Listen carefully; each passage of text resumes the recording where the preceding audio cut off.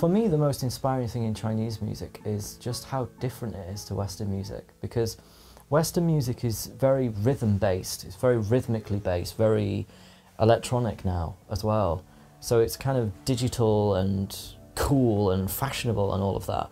But it's lost that kind of heart and soul to some degree, I think. Traditional Chinese music is totally melody orientated and Western music is totally rhythmically orientated. So I think these two contrasts, when put together, are really fascinating. It creates something really fresh.